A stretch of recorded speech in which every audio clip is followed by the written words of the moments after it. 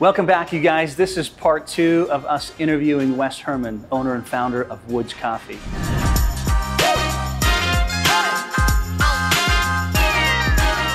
Just the equipment, $25,000 versus us starting the whole business for $23,000. We're still moving forward, planning for new stores and our growth and our expansion. It's super important to us to make sure that we're profitable and growing and that they kind of dovetail together. We've actually been in grocery stores, and that didn't prove to be a great model. From day one, the thing that has sold the most in our coffee shops of our baked goods. I love my guy. How do you stay competitive? You know, everybody talks about what the markup is, what your profit is, what your net is. We always like to say, what is the last amount of money? Make sure you check out part 1 in the description below. Check it out first, then come back and watch part 2. This episode is about growing and scaling your business.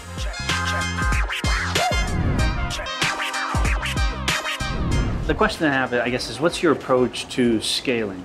What are your tips and secrets to scale quickly? Is that a good idea?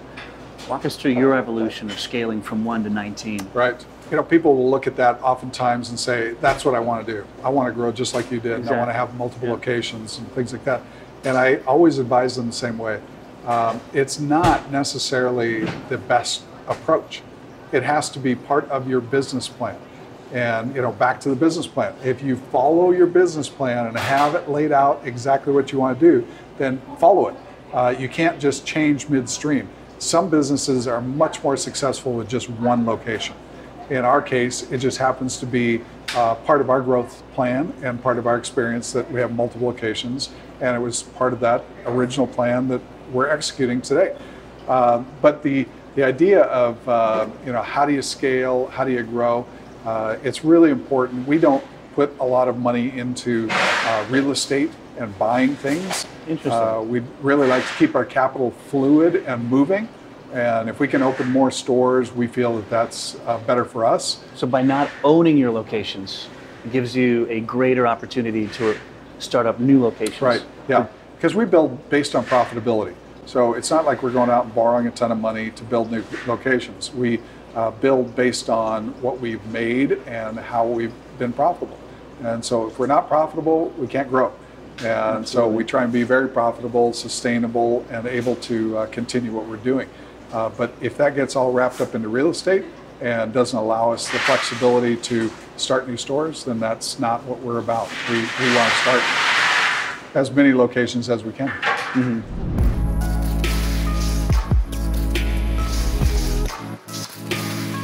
All right, I can't wait to order the delicious Woods coffee. So, great. What will you have today? You know, I got my favorite. I like the iced cedar latte, please, with light ice and a little bit of caramel drizzle. Yeah. I'm trying to watch my sugars, Wes. Oh, that's cool. Yeah. What about you? What's your favorite drink? You know, I would usually have an Americano, but we're here in the afternoon, and I really want to sleep tonight, so I'm just going to go with a mango Italian soda with no cream or no whipped cream, please. Yeah. Mango. That's it. Perfect. We'll be right out for you. And you know what? I can't forget to give you a tip, so let me make sure, you know, we take care of you really well. Always tip your Yes. baristas, right? Yeah. Oh, it's culture, right? Absolutely. Thank you, Wes. Pleasure. Cheers. Cheers. What basic coffee shop equipment can you start with? And where do you go find a good deal on them? Good deal. I don't know that you can find a good deal. There are some good deals. I mean, you can go, when we first started, we bought everything used. That's all we could afford. You know, I told you about the budget. It was $23,000. Right. And so we had to use that very, very carefully. So we bought some used equipment. And the critical parts are an espresso machine, a grinder or two, depending on if you're grinding 2 types of coffee, regular or decaf. And then, you know, it's a drip coffee machine so that you're serving great drip coffee. And those are really critical to have the right machines. And then a blender, you know, it's an ice maker because there's a lot of iced beverages, right? And so you put all that stuff together, I mean, you know, with refrigeration and point of sale machine, and, you know, it all adds up in a hurry. So But somebody can get away with finding a package for that kind of stuff, your basic equipment. You might be able to do that for $25,000 today. So you think about that. Just the equipment, $25,000 versus us starting the whole business for $23,000. So yeah, times have changed. 18 they years. have. Made a big difference. Makes me feel old.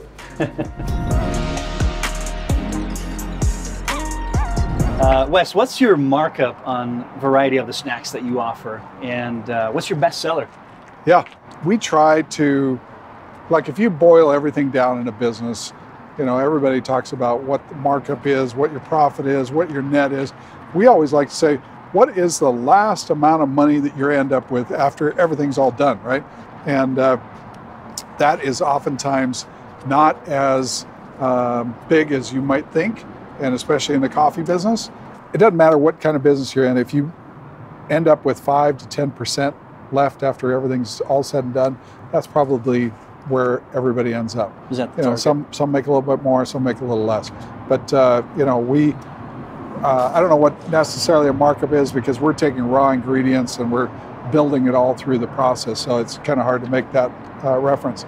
So but the best sellers, I can certainly talk about that. From day one, the thing that has sold the most in our coffee shops of our baked goods has been the white chocolate raspberry scone. I mean, that is just a surefire local favorite, and everybody loves that.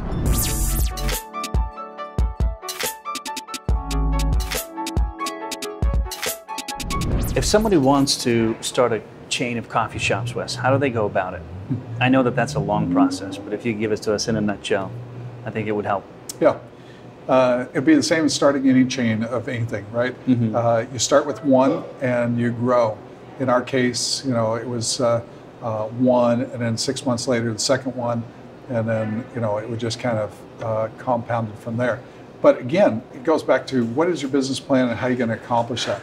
And that is also then the part that leads you into how much capital does that need to make that all happen, and then what length of time. And then, probably most importantly, what's your level of risk? How much risk do you want to take? You can try and push this and go really fast, and we've seen that in lots of business where it go really fast and then they go really fast out the door. So ours is built on sustainability, and that's really the key. When I talked about building from profit, it's super important to us to make sure that we're profitable and growing, and that they kind of dovetail together. So, starting from one to the next, and then how many do you want to do? We could easily say, hey, we want to go after and do 100 stores, but what's that mean? What's the toll it's going to take on, our family in particular? And then what's the best way in which we grow? So it's all about that. And you've got a new concept too, so in a way it's got to be proven first before you start scaling it. Yep. You did that really, really, really well. Thanks. So, yeah. How important is Wi-Fi in your locations? Do you have it in all locations? Yeah, Wi-Fi is critical, and it's been critical for a long time, and becomes more important, right? So we have IT guys that work for us that constantly working for us and getting all the stuff in the right place, and it's got to be at the right speed. It has to be in a right geographic area, and then, it's controlling content. There could be some people that are in our stores, we don't know what they're looking at, and it would be totally inappropriate for them to be looking at something that's inappropriate in front of a family-friendly environment like we have. So you do have some filters walls there, yeah. To keep that. So Wi-Fi is super critical. Traveling, people are on the move now, right? There's not as many people in an office, and so the Wi-Fi is super critical to us. And anybody who comes into our stores, because people love to sit around, drink coffee, and be on their laptop. That makes sense.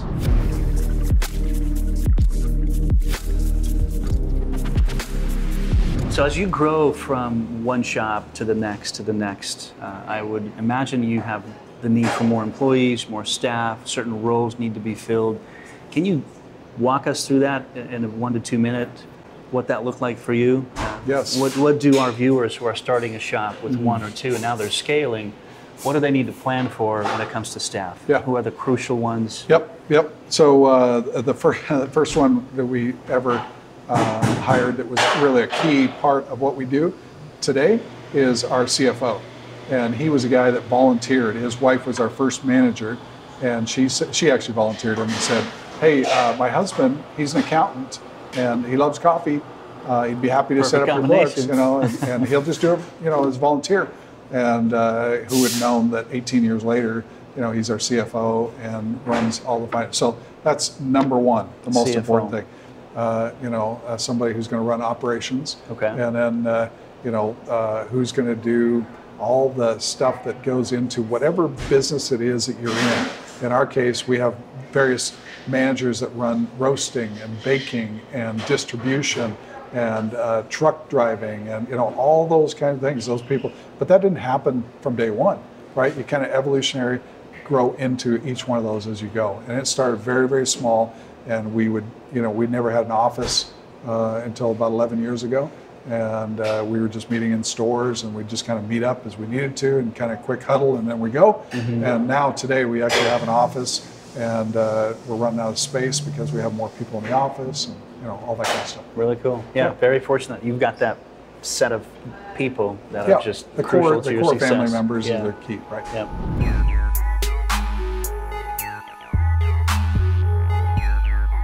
One of the things we're seeing and people are enjoying is cold brewed coffee. And I see you've got that here. So tell us a little bit about the process and how that's different from what's behind us. Yeah, so hot brewed coffee is what everybody is familiar with, right? It's you have it in your home. It's where hot water goes over ground coffee and creates the magic of coffee. Cold brewed coffee is simply taking those grounds and then letting them sit in cold water for a period of time. And in our case, we're letting them sit for about 16 hours, and it gives you that opportunity for gathering all the great taste out of coffee with a very low acidity.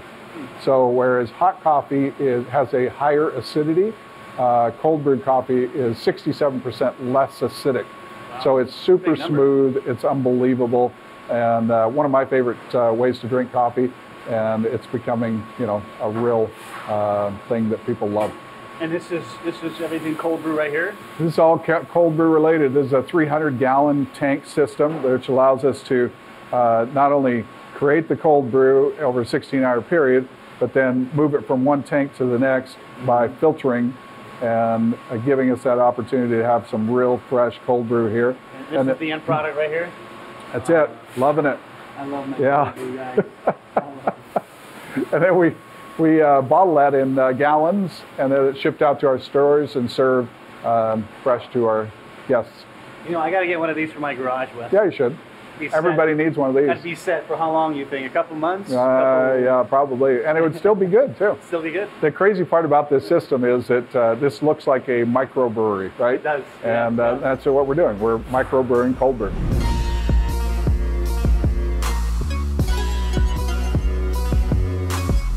How do you stay competitive? We try and keep up with what people want, right? If we can, our business is based on service. We love to serve others. And so if we can create something that meets the need of someone, then that's what we're about. We just happen to be in a great space where people are addicted to coffee and they love it. So, they've got to come in here and they have to get that experience every day. That part's taken care of. Yeah, nothing you can do about it. No, nothing I can do about people's habits that way.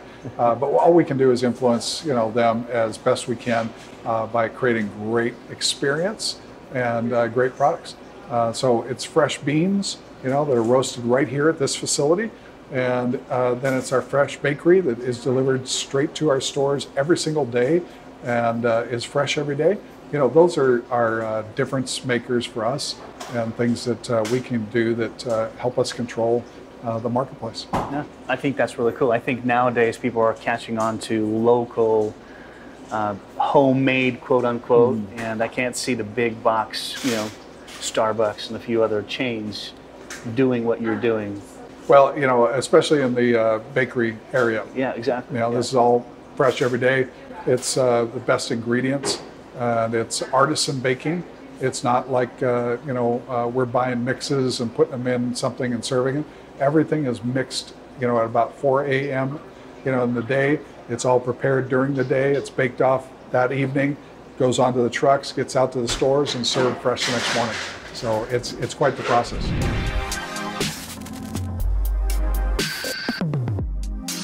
Wes, I love these cards. I see them all over town. I've Yep. had a number of clients hand them over to me as a gift card. Yep. So is this a gift card, or does this have a loyalty program behind it? Tell us a little bit about that, how that evolved where it is today.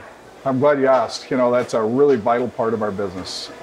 People are in the habit of coffee on a daily basis and sometimes multiple times a day. It's addicting. And so they want to feel like they're getting some advantage from that. And we're happy to give that to them. So you can go along and drink 12 small cups of coffee, regular black coffee that isn't going to cost you very much, and get 12 of those throughout a certain period, and then you get a free drink. And on that free drink, go big or go home. big, man. And you can get whatever you like. So it's a lot of fun. People love that part of it. It's also a gift card. We see them loaded with all kinds of money on them, and they're given as gifts.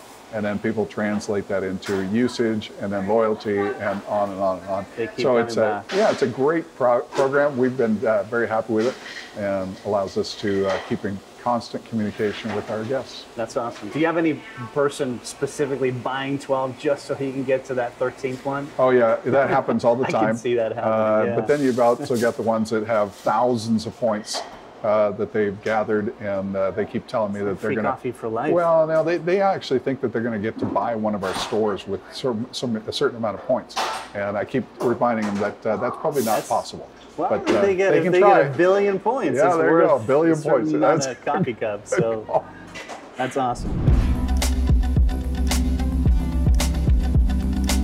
Some people want to do the hands-on. They want to start out, exactly doing the roasting as well as serving coffee. And you can do that in a small scale and just serve for what you need.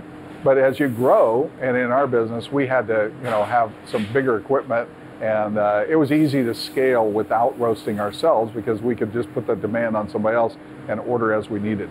Right. But now it's, really a part of our business and a big part of our business. Yeah, so it goes back to what you talked about earlier. That's a business plan. Yep. And whether roasting is part of that plan or not. Absolutely. Well, this is kind of an open-ended question. I mean, what's next for Woods Coffee? I don't know. We have all kinds of plans. Currently, we're sitting in a unique time in history, 2020, known as the Corona year. And we don't know how that's going to impact our business. What are the changes that will happen when we reopen on a bigger scale? And how does that impact us for years to come? Does the virus come back at a later date? So for us, it's we're still moving forward, planning for new stores and our growth and our expansion. But some of that is just on pause for the moment while we kind of evaluate things. But even saying that, we were evaluating a property yesterday to see if that would be another great site for us. And we keep that pipeline constantly moving because we've got lots of competition for sites, and we want the best sites, and those aren't always available to us because we're not Starbucks. And so we have to take what's left and figure out great places to go and find properties that maybe somebody didn't think would ever be a coffee shop, and how do we repurpose those? And so that's what we do. Yeah, and so right now we're retooling. How do we do things better? How do we do things more efficiently? What gets us down the road further, and what makes us better at our craft? And so we're doing that and preparing our stores for that time when we can be back in a new dimension. Mm-hmm. Yeah, I think it's tough for all of us during these uncertain times, but it's amazing to see how much innovation comes out of these moments in our history, and innovation personally, innovation business-wise. It's amazing. I'm sure that many of us are going to come out more innovative, more high-tech, more efficient, more lean. Yep. I hope so. Yeah. We're working hard on it. Yep, absolutely. Yep. And I know you guys, if you haven't watched Lean, I always bring that word up. That's from our 2 episodes, Paul Akers. Scroll down in our videos and do check them out. Amazing principle of being lean in your life, in your business. It'll change you forever. You guys, thank you so much for watching our channel. 2 episodes of incredible information from Wes Herman. YouTube promotes channels that are engaging, where you're asking comments or providing feedback. So we ask you that you please do that. Comment below. Ask a lot of questions. We've got our blog in the description below. If we didn't answer your questions in this episode, we will answer them in the blog. Come back to us, share the channel. We appreciate you, and we'll see you next time. We've got some great things coming.